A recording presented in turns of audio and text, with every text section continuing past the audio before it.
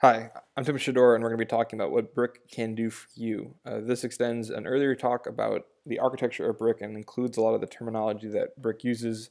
I won't be going over that in this presentation, but you should look at the link in the description if you ever get lost. It also includes our old friend, Toby McGuire. So we're going to start all these examples that follow. We'll use this code as a model example. So we have a ID field, we have a toppings field, which is an enum, and then we have a frozen field, which is a Boolean, and then we have a customer, which is an association on the pizza model.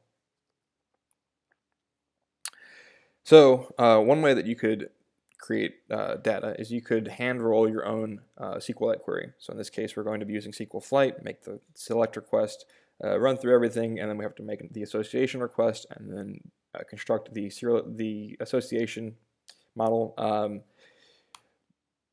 Boo! This is bad. This isn't what we want to do as developers. We can generate all this code. So Brick out of the box generates adapters to and from providers. So in this case, this is the pizza model coming in from SQLite, and it handles say the toppings come in as integers.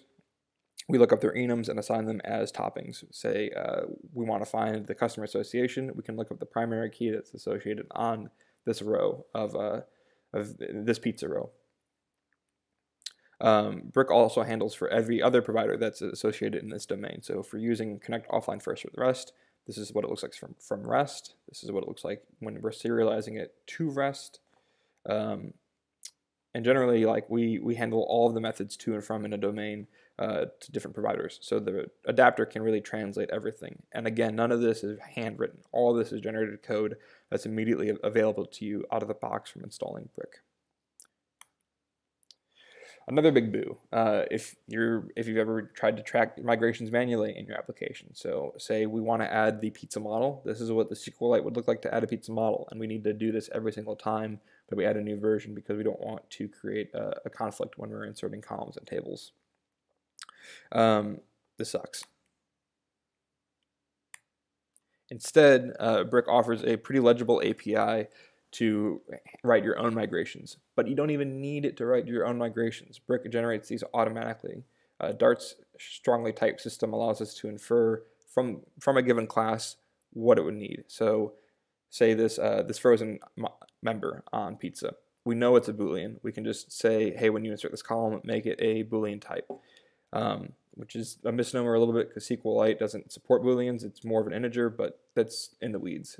Or say we know that we're making an association, so Brick will automatically generate a foreign key column name. It'll make it an integer. It'll put it.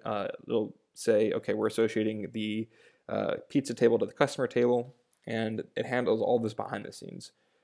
You should always go back and review the migrations that are generated just in case something weird happened, because you are smarter than Brick, even though Brick is pretty smart. But for the most part, you don't need to do that. This all happens automatically behind the scenes. Another thing that sucks if you are working with specific providers. So going back to the original example of deserializing from SQLite, what happens when we have to deserialize from Firebase, or what happens when we have to deserialize from REST? It doesn't matter. Brick handles all that just on its own. Yeah, this is a big ol' X.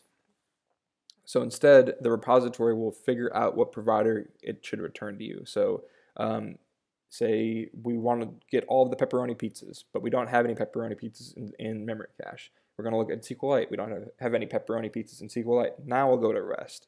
But the next time that we make this query, we'll just get the stuff from memory cache. We don't need to worry about where the data is coming from. We just need to worry about what the data is. And that's exactly how an application should function. Or say that you have a situation where you want to be offline first, and you're constantly checking, am I online? Do I have Wi-Fi connection? Do I have cellular connection? What's my bandwidth? It shouldn't matter. You should just always serve the same data. There shouldn't be a whole bunch of control statements throughout your app. Brick does this automatically.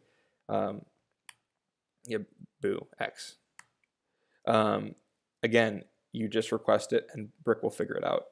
The Brick offline first with REST domain, for example, will always feed you data from a local source. It will never feed you data directly from REST. So you never need to worry about inconsistent data because it's always going to be the same that's on the device. Of course, if your device has been offline for weeks, it will get out of sync, but that's a problem that we can't solve because we can't control a device's online connectivity. But really, just don't worry about where your data is coming from. Just worry about what it is. Brick will handle the where.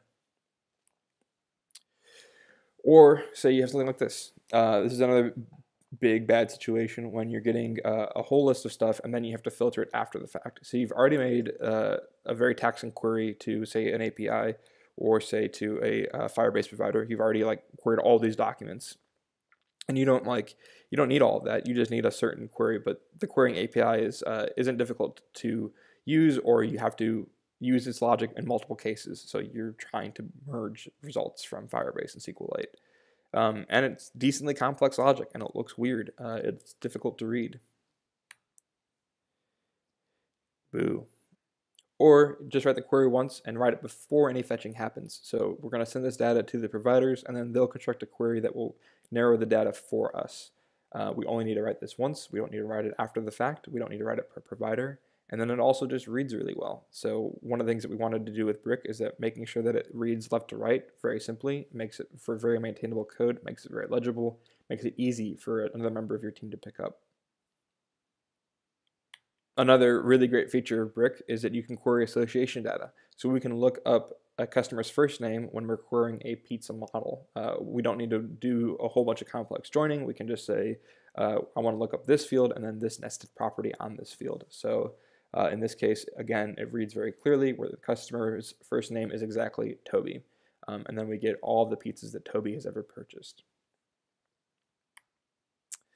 And then just really simply how you insert and create a model. It's legitimately this easy. You just upsert, it'll update or insert the model, and then you can also delete, and it's gone. And that's it. Brick handles a ton. It really wants to return the focus back to your application code. You shouldn't need to worry about where your data is coming from. New stuff is being added every day. New features are being added all the time. Please check out the README. The description includes a link to the Brick repository page. Good luck out there.